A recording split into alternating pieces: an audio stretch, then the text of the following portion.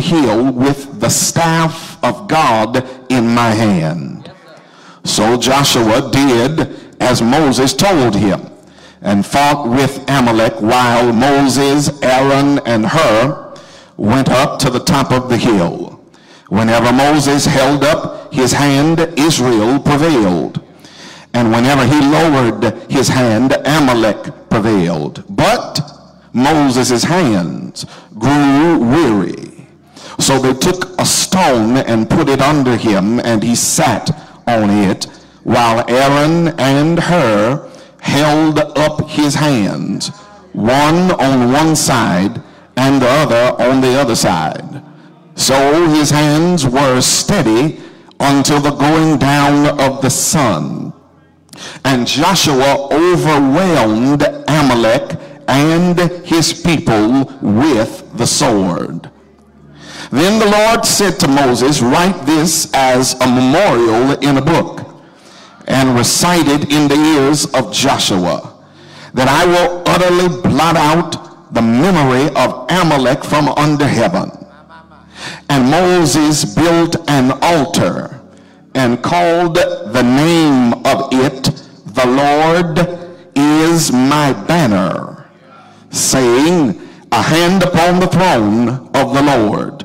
The Lord will have war with Amalek from generation to generation. Amen. You may have your seats in the presence of the Lord. The grass withers and the flower thereof, it fades away, but the word of our God, it shall stand forever. I want to preach from this thought tonight, victory in dry places. All right. Victory in dry places. Miracles have a certain magnetic quality to them that draw us into the moment and lead us to linger in the place and the space where God demonstrates his miraculous power on our behalf. We like to linger and stay in the space of the miraculous. We want to live at the Red Sea, because the Red Sea is exciting. It is electrifying. But church family, I would like to suggest to you tonight that while the miraculous power of God may deliver us, ultimately it is the wilderness that God will use to develop us. And so it is, church family, Moses leads the children of Israel away from the Red Sea and into the wilderness. Our destination is set in the Exodus narrative. The 19th chapter of Exodus tells us the destination is Sinai, the place where Moses has met God, the place where he now will take this people of God to meet their God. According to the timetable of Exodus chapter 19 and verse 1, it will be a 3-month journey away from the waters of the Red Sea, south in the Sinai Peninsula to the mountain of God. As Moses leads the children of Israel on this journey to the mountain of God, the Exodus writer invites us on this pilgrimage between Exodus chapters 14 and 19. He invites us to join in the journey with the children of Israel to meet their God.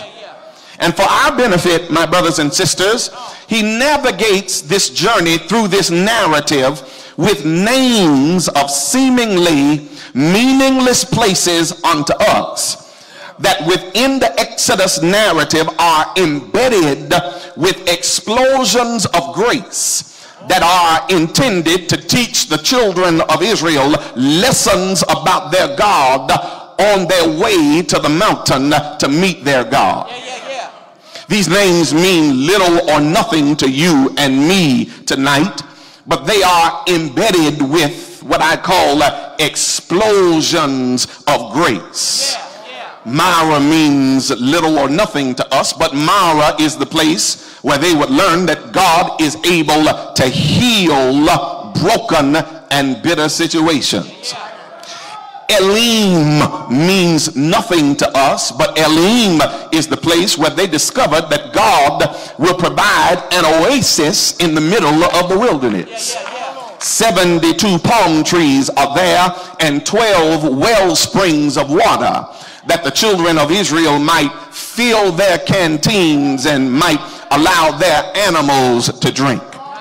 The wilderness of Zin means nothing to us, but embedded in this seemingly obscure geographic location, they discover a powerful lesson of divine provision.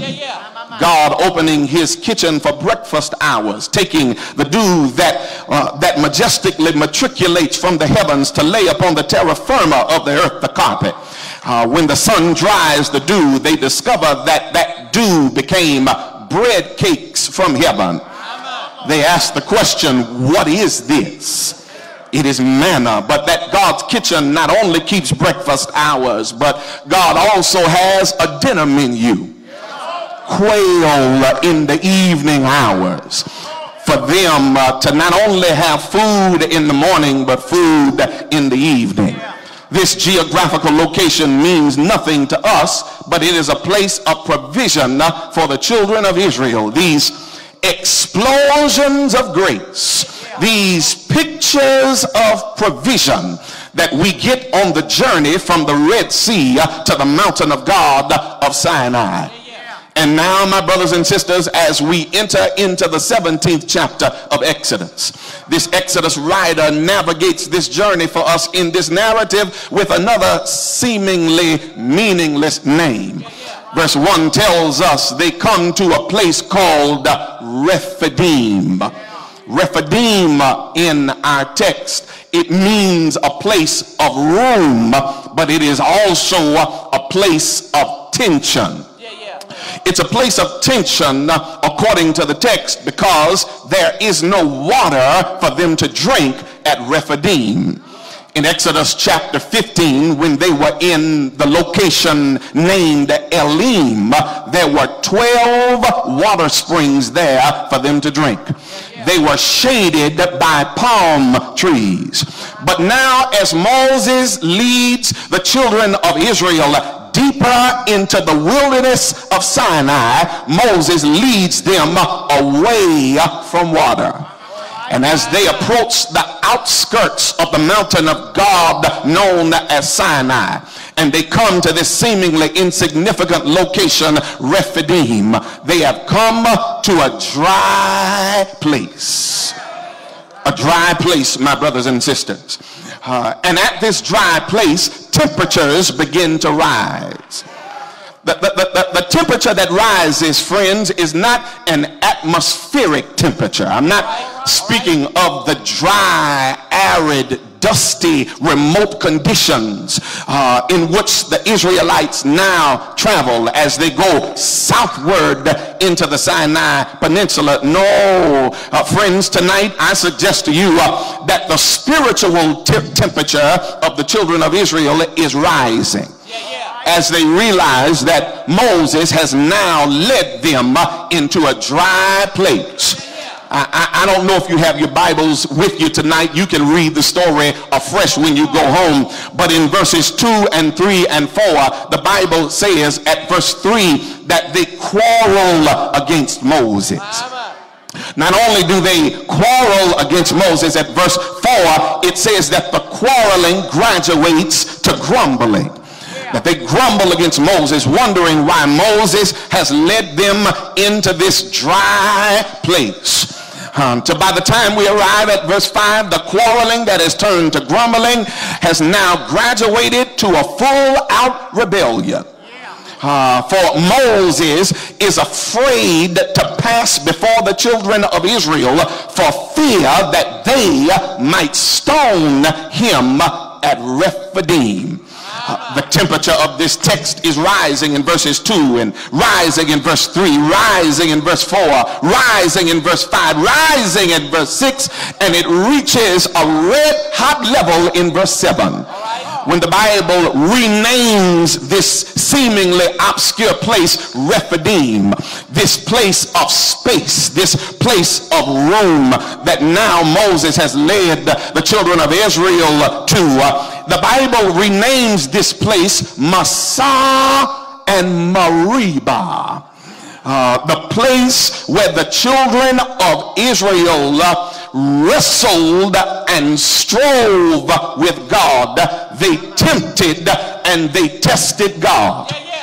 Now let's be clear, my brothers and sisters, even though to the naked eye, to the surface eye, Rephidim seems like a dry place, there is water at Rephidim.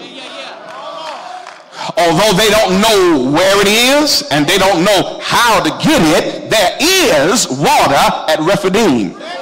Can I tell you how I know there's water at Rephidim? God gives Moses specific instructions to take his staff and to go and to strike a rock, and that inside the rock there he would find water for the children of Israel. There is water at Rephidim. Rephidim is a place of provision. Left out a word, let me say it this way. Rephidim is another place of provision. Oh yeah, Marah was a place of provision. The wilderness of Shur was a place of provision. The wilderness of Zin was a place of provision. Elim was a place of provision. And just like those places were places of provision, this place of Rephidim is also a place of provision. But verse 7 of the text tells us that instead of this place being a place of provision, it becomes a place of provocation. Instead of this being another site of God's miraculous power, it becomes a site of mess. Instead of this being a place of another explosion of the goodness and the grace of God, it becomes a place of contention and fighting and striving with God. Allow me to park here parenthetically to ask you maybe the 10th question of this text. How many places in your life has God intended to be places of provision? But because you could not trust God, you turned the place of provision into the place of provocation. I wish I had a witness in here. How many blessings have you traded in on the altar of your frustrations? How much of your future have you exchanged on the altar of your temporary discomfort? How much of your destiny have you exchanged on the altar of your disappointment? How many places in your life have turned into places of provocation that God intended to be places of provision? Pastor, I know you may be disappointed where you are at this point in place and space of your ministry, but it could be that God intended to bless you at Rephidim, but you turned it into a Meribah and a Massah. Y'all are looking at me like y'all haven't read the Bible. This place, Meribah and Massah, will live in the lore and the history of Israel infamously.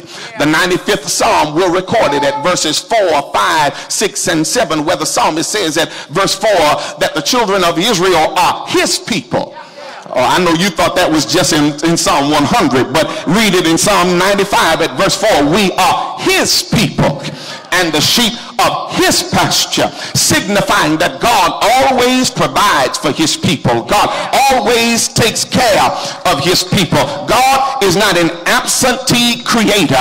God is not guilty of child neglect. God does not owe back child support. Whatever God creates, God sustains. Whatever God redeems, God is able to restore. But the psalmist says, harden not your hearts in the day that you hear my voice, as you did in the day of provocation at Meribah and Massah, where you tested the Lord. This place, friends, ought to be a place of provision, but instead it becomes a place of provocation. And listen to the provocative interrogative of the text. Here it is. Is the Lord among us or not? That's the cliffhanger question of verse 7, isn't it? Is the Lord among us or not? Moses, is he or is he ain't he? Is he with us or is God not with us? Friends, and that's the pivot in the text. That's the turn in the narrative. That's the twist in the story. Is the Lord with us or not? Come on, y'all. That is a provocative question. They walk out onto the deck of their frustration and call the Creator in the question. They step out on the platform of their pity and they call the Creator to court. They hold counsel with God. Is the Lord with us or not? Friends, tonight as I press my way, I want to suggest to you today, I'm not going to tell you never to question God. I'm not going to tell you never to question God. Can I tell you why? Because God gave you a mind. And in giving you a mind, he gave you reason, and he gave that mind to you to be inquisitive about things. And church family, unless some of you have PhDs in Godology that I don't know about, there are some things about God that I don't understand. There are some ways that God moves that I am unable to be able to process. And so I'm not going to tell you tonight, don't question God. But I will caution you this. If you question God, you better prepare yourself for how God may choose to answer. I want to say that again. That if you question God, you better prepare yourself for the way that God may choose to answer. Pastor, are you making that up? No. Here it is. The question comes at verse 7. Is the Lord among us or not? Answer comes in verse 8. Then Amalek came and fought with Israel at Rephidim. I'm going to say that a couple of more times and I'm going to see if it sinks in. Question comes at verse 7. Is the Lord among us or not? Answer comes at verse 8. Then Amalek came and fought with Israel at Rephidim. Maybe third time will be the charms. Question, is the Lord among us or not? Answer, then Amalek came and fought with Israel at Rephidim. Here's the thing, church family. God says, I was with you when I turned bitter water to drinkable water. I was with you when I gave you manna and quail to eat in the wilderness. I was with you when I brought you to 12 water springs and oasis in the middle of the desert. I was with you when I gave you, but since you cannot appreciate my blessings, and since you can appreciate my presence through my blessings, now I'm going to have to teach you that I'm with you by allowing you to go through a battle. And I want to warn somebody here today, you better be careful about questioning God, because what I've discovered is that God has been providing for you the whole time.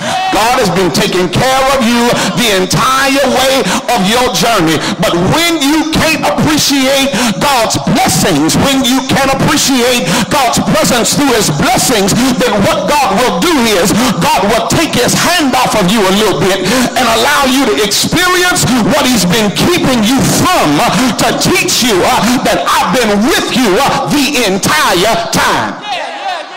Y'all ain't feeling that. There's a rabbinical story that's told in Jewish midrashic tradition of a boy who asked the question, where is my father? Where is my father? Where is my father? And as he asked that question, a dog comes and bites the boy on his leg. And he cries out in pain, in anguish. And the father picks the young boy up. And the boy asks his father, where were you? And why did you allow me to get bit by this dog? To which the father responds, I was carrying you the entire time. But when you asked, where is my father? I had to put you down. And when I put you down, I put you in a place where a dog could get to you and bite you to show you that I had been carrying you the entire time. And some of you are suffering from spiritual dog bite tonight because God had to put you down a little bit. God had to put you in reach of some things that God has been keeping you from to teach you that I have been with you. How do you think you made it this far? How do you think you made it to where you are? How do you think you have what you have? How do you think you know what you know? How do you think you've been where you've been? I've been carrying you the entire time, and when you can't appreciate my grace, I'll let you get bit by a dog named Amalek. I'll let you get bit, I'm almost out of your way, by a dog named Amalek. Is the Lord among us or not? Then Amalek came. Go home, read the story again, you'll see it. Then Amalek came and fought with Israel at Rephidim. Church family, there are grace notes in this text. There are great grace notes in this battle. And the grace note, the major grace note in this battle is this: that although they question God's presence and provoke God's wrath, God still gives them victory. I wish I had a witness in here. Although they provoke God's wrath in verse 7, by the time you make it to verse 16, God gives them the victory over Amalek. I know it's 11:40 at night, but that's amen worthy at any time of the day. Because there's some of you here tonight, the truth of your testimony is that you've gotten some victories in your life that you didn't deserve to get. But God gave you victory even in a dry place. There's victory in this encounter at Rephidim. And in this victory are infused some lessons for us tonight that we can apply to our lives. You've heard the text preached, haven't you? Amalek comes and fights with Israel at Rephidim. Amalek comes and fights with Israel at Rephidim. And as Amalek comes to fight with Israel at Rephidim, in verses 10 and 11, Moses tells Joshua, you go and fight with Amalek at Rephidim. You go and fight with Amalek in Rephidim. I'm going up in a hill, and me and Aaron and her are going to do something else in the hill. You fight the battle, and I'm going to be up in the hill. Do you see Joshua in the battle, church? Haven't you read this text before? Come on, help me here tonight. Haven't you? I'm sorry, I don't have any catch lines for you tonight. I'm just going to preach the Bible. Haven't you seen Joshua in the battle before? You know who Joshua is, don't you? Joshua is Moses 2.0. Joshua is Israel's next. Joshua is the warrior commander of Israel. An entire book in the Old Testament is named after Joshua, and the theme of that entire book is conquest. Joshua is a fighter. But when you go and reread the Exodus narrative, the writer in Exodus does not tell you anything of Joshua's military exploits. It doesn't tell you how many swords Joshua dedicated to the battle. It does not tell you of Joshua's military strategy. There is no military strategy. There is no army. There is no armory. They're only months out of Egypt. It tells you nothing of Joshua's strategy. It tells you nothing of Joshua's armory. All it tells you of Joshua is this: that Joshua obeyed everything that Moses commanded him to do. That Joshua obeyed everything that Moses commanded him to do. Why is that significant in the text? Joshua becomes a picture of faithfulness. And why is that picture significant for us tonight? Because the children of Israel were on the doorstep of rebellion. They were ready to elect another pastor. They were ready to go back to Egypt. They were ready to turn around and to go back home. And yet in the middle of the rebellion, here's one man who says, I don't care how thirsty I am, I'm not turning my back on Moses. I wish I had a witness in here. I don't care how thirsty and how dry Rephidim is, I'm not turning my back on Moses. And Joshua is charged, watch this, to choose men to fight in the army against Amalek. That word choose there is significant, church family, because in your vernacular, choose means selection. But according to the Hebrew of this text, the word choose actually means evaluation. Don't just select people to fight, evaluate their fitness to fight. Now, here's the question. What makes them fit to fight? What is Joshua's standard of evaluation? Well, they're in a dry place, and their thirst has led them to the point of rebellion. So here's the standard of fitness that Joshua has to apply. Joshua has to find a group of people who haven't allowed their thirst to make them unfaithful to God. And I want to suggest to you today that we have come to a time where God is looking for some fit men and some fit women to fight in the battle against the enemy. And God is choosing according to a specific criteria. And what is that criteria? God is looking for somebody who has not allowed their thirst to make them unfaithful. I want somebody here tonight to just be honest with me enough to testify that when you're spiritually thirsty, it has a way of tempting you to want to turn your back on God and be unfaithful to God. Oh yes, church family, we're in a day where people are thirsty. They're thirsty for fame, and they're thirsty for money, and they're thirsty for position, and they're thirsty for status, and they're thirsty for notoriety. And we've come to a day and a time where people are willing to say anything, and they're willing to do anything. And listen, we bemoaned earlier the quality of preaching that is we say anything for cheap amens, and we say anything to get an emotional rise out of the room. Can I tell y'all, I don't care if you don't say a word for me. Here's the thing, I'm gonna be faithful to what God has said, because I'm not thirsty for anyone's approval. I want to be found faithful and fit for service. And I wonder, is there anybody here tonight who's like Joshua? You don't want to be found unfit for the battle, but you want to be found faithful to be used in the service of God.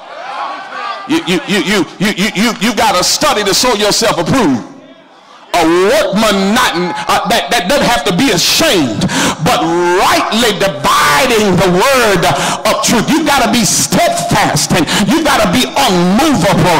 Preach it when they shout and preach it when they're silent. Preach it when they're cheering and preach it when they're pouting. Stand on it when it's popular. Stand on it when it's not popular, because at the end of the day, it is, church family, our faithfulness that God is looking for. Joshua in the battle, he has to choose men to fight against Amalek. But then there's that iconic picture then of Moses on the mountain. Moses on the mountain with his arms raised. And you know the story, church family. When Moses' arms are up, Israel is winning the battle.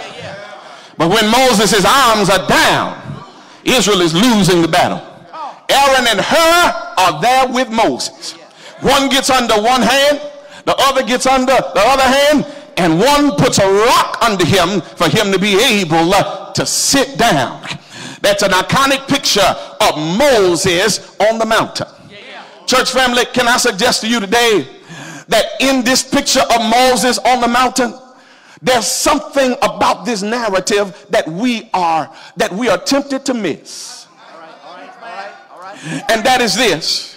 This is the first unauthorized use of Moses' rod that you find in the Exodus narrative. God told Moses to use the rod in front of Pharaoh. God told Moses to use the rod at the Red Sea. But God told Moses to use the rod and to get water out of the rock. But God didn't tell Moses nothing about holding no stick up and Israel getting victory. No. There were no divine instructions for this. Moses said, I'm going up on the mountain and I'm going to hold the stick up for the time that the battle is raging. This is the first unauthorized use, and you got to be careful about using God's stick when God hadn't given you authorization. Here's why: because your hands can't handle God's stick. Look at what the text says. The text says Moses' hands grew weary. That's a word play in the original Hebrew. That word weary there means Moses' hands grew heavy. You want to know why Moses' hands grew heavy? It wasn't that the problem was in Moses' hands. The problem was the stick. The stick was too heavy for Moses to try to carry unauthorized. And I want to remind somebody here tonight, you better be careful about how you try to handle God's stick, because your only ability to be able to hold the staff up is when God authorizes you to use that stick. But when you contrive that you're going to go and use that stick according to your own devices, I've discovered that the stick is too heavy for our weak and frail hands. There's some pastor here tonight, I've come to tell you, that's why you're on the brink of depression. I've come to tell you tonight, that's why you're fatigued and you're getting ready to fall out. Some preacher here tonight, that's why you're depressed and disgusted. Could it be that it's not the devil that's wearing you down? Could it be that you're trying to carry God's stick in a way that God didn't authorize you to carry it? And when you hold God's stick in a way that you are not authorized to hold it, then you got to hold it up under your own power. And when you got to hold it up under your own power, the inevitable end is that your arms will not be strong enough to handle God's stick. Moses thought that what happened at the Red Sea was going to happen here at Amalek. That what happened at Marah was going to happen here at Rephidim. That what happened at the rock is going to happen here at Rephidim. And Moses was made to look weak in front of the children of Israel. I'm out of here, church family. But I need to suggest to you today that this is not a text to suggest that somebody needs to help the pastor. This is a text to warn the pastor about using God's stick in unauthorized ways. And I want to suggest to you tonight that you better make sure that it's God's plan and not your plan. Because if it's your plan, God will handicap you in the sight of those that you're supposed to lead. If it's your plan, God will allow your arms to get weak in front of the people that you're trying to look strong for. If it's your plan, God will allow you to fade like a picture in a broken glass in front of the people that you're supposed to lead. But if it's God's plan, I've discovered that God will hold your arm up. But wait, church, maybe what God is trying to tell Israel at Rephidim is that ultimately you need somebody who's stronger than Moses. You need somebody whose arms are strong enough to hold this thing up. And I want to suggest to you today, church family, that's why I'm glad that Moses wasn't the last man on the mountain. That's why I'm glad that Moses wasn't the last man on a hill. That's why I'm glad tonight that Moses wasn't the last leader who went up on a hill, but there was another deliverer. There was another man who went up on another hill, and he didn't need anybody to hold his hands up. His hands were strong enough to bear the load. His hands were strong enough to carry the burden. His hands were strong enough. And that man was Jesus. And it was on a hill far away. Stood an old rugged cross. And that cross was the emblem of suffering and shame. But I love that old cross, where the dearest and the best for a world of lost sinners was slain. There's another man on another mountain, and there is a fountain that's filled with blood, and it's drawn from Emmanuel's vein. And sinners plunge beneath that flood, lose all their guilt and their stain. I like what the hymn writer says: the dying thief rejoiced to see that fountain in his day. And there may I, though vile as he, wash all my sin away. Thy dying lamb, thy precious blood shall never lose its power. Lord, till all the ransomed church of God are saved to sin no more. And when this feeble, faltering tongue lieth silent in the grave, and then in a nobler, sweeter song I will sing of his power to save. And I don't know how you feel about it tonight, but I'm glad that there was another man on another mountain. And I want to know, is there anybody here tonight that thanks God that Jesus, his arms were strong enough to win the battle? Lord, and I like how the text closes. The Bible says that when Moses won the battle, that the Lord spoke to Moses and told him, write it down in a book. Lord, what do you want me to write in the book, God? And this is what I want you to write in the book. That when you face another Amalek, Lord. And when you face another battle, you need to know that just like I fought this Amalek, the Lord will fight your battle for you, Lord. And I'm so glad tonight that I can testify that when I have Amaleks that arise in my life, I've got a God who's able to fight my battles. And I've got a God who's able to hold the weight of the battle in his hand. And that's why I'm glad I heard the Lord say, I hand on the throne from henceforth forevermore. Whenever you face an Amalek, I'm going to fight because my name is Jehovah Nissi.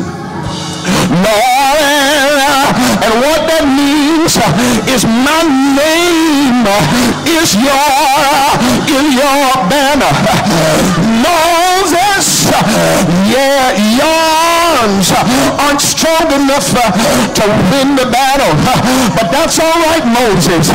My name is strong enough to win the battle. And I've come to tell somebody tonight, the name of the Lord is a strong tower. The righteous can run in and be saved. The Jehovah Nissi will fight my battles. I gotta leave you here tonight.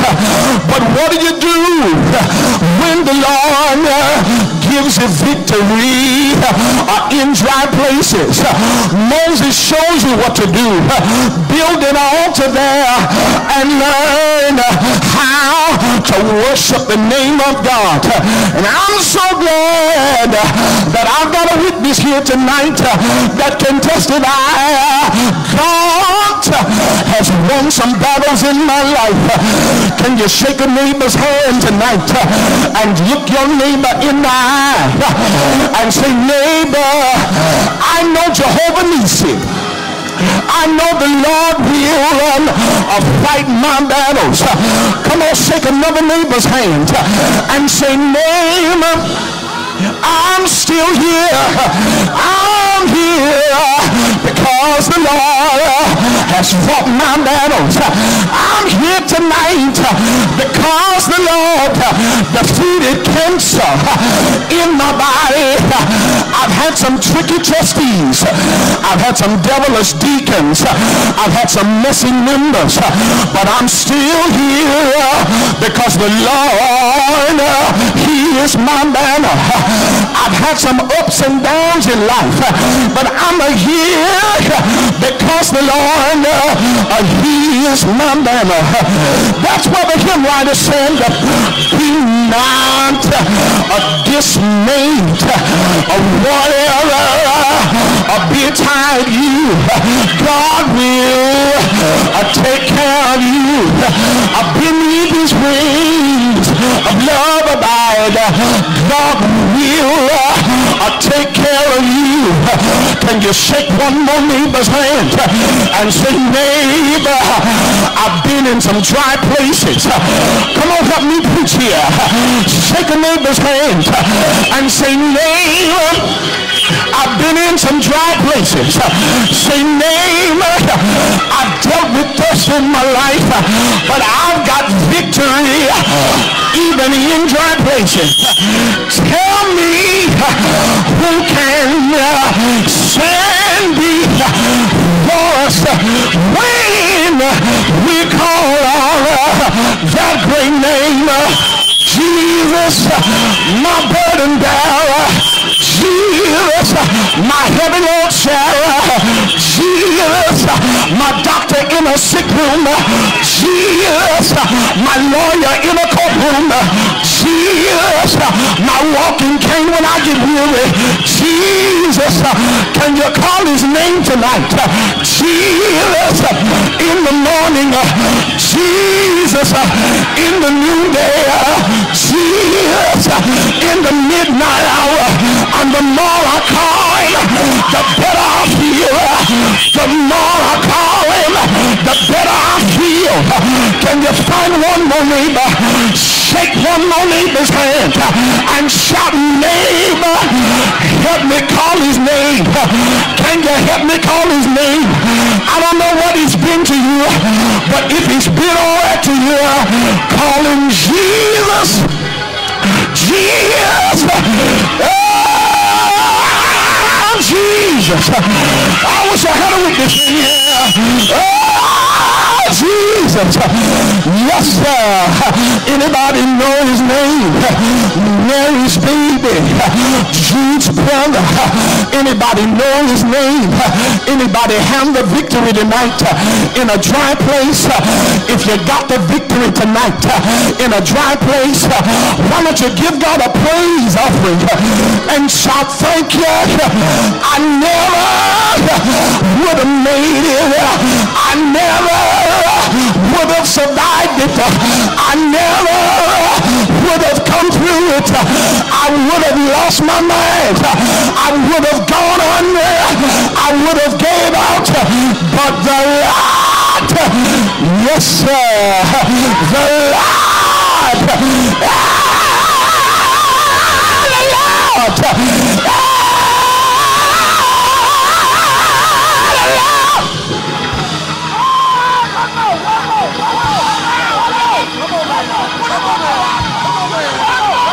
Can I ask you one question? Won't he do it? Ain't he able? Ain't it all right? Shout yeah! Shout yeah!